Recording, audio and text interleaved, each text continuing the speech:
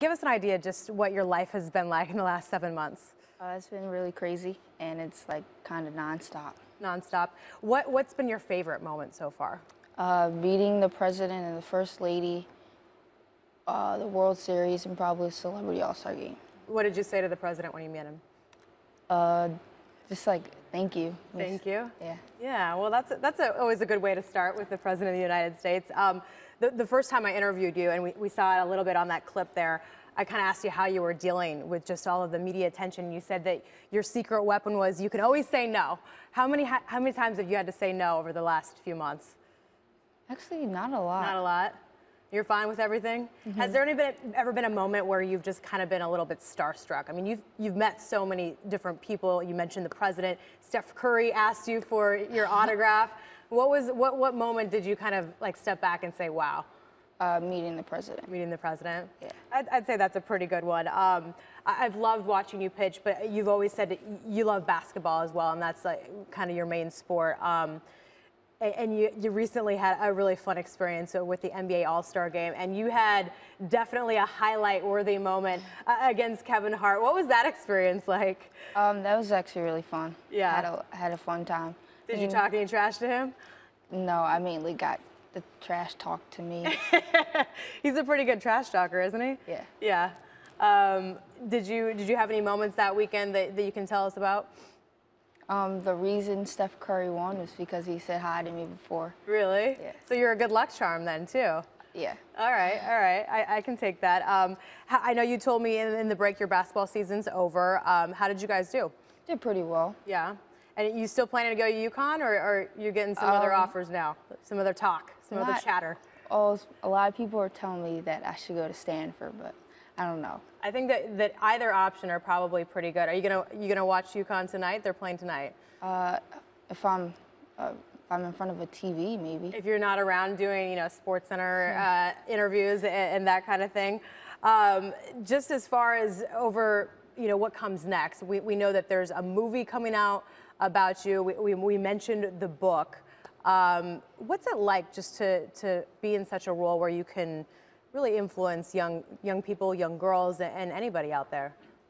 It's pretty cool because then when I get older, I can look back and say that I had a great time and how much I did since I'm 13, and that hopefully it can carry on into the future. All right, 10 years from now, are we talking about Monet, the baseball player? Are we talking about Monet, the basketball player, author, movie star? What are we going to see from you in 10 years, you think? Hopefully Monet, the basketball player. Basketball player. All right, well, we will look out for that. Remember My Name, that's the title of your new book. Monet Davis, thank you so much for joining us here on SportsCenter. Give us an idea just what your life has been like in the last 7 months. It's been really crazy, and it's like kind of nonstop. Nonstop. What's been your favorite moment so far?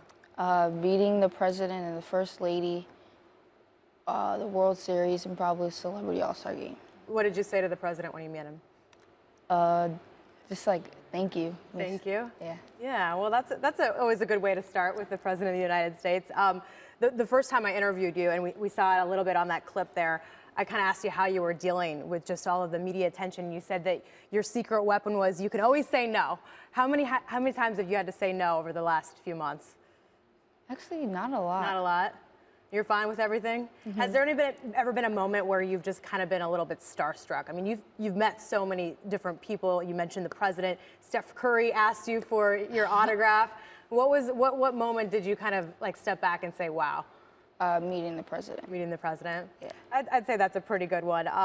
I've loved watching you pitch, but you've always said that you love basketball as well, and that's like kind of your main sport.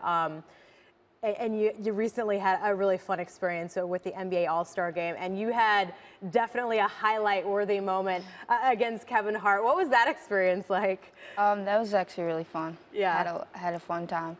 Did you talk any trash to him? No, I mainly got the trash talked to me. He's a pretty good trash talker, isn't he? Yeah. Yeah. Did you have any moments that weekend that you can tell us about? The reason Steph Curry won was because he said hi to me before. Really? Yeah. So you're a good luck charm then, too?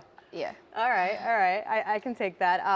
I know you told me in the break your basketball season's over. How did you guys do? Did pretty well. Yeah. And you still planning to go to UConn, or are you getting some other offers now? Some other talk, some other chatter? Oh, a lot of people are telling me that I should go to Stanford, but I don't know. I think that either option are probably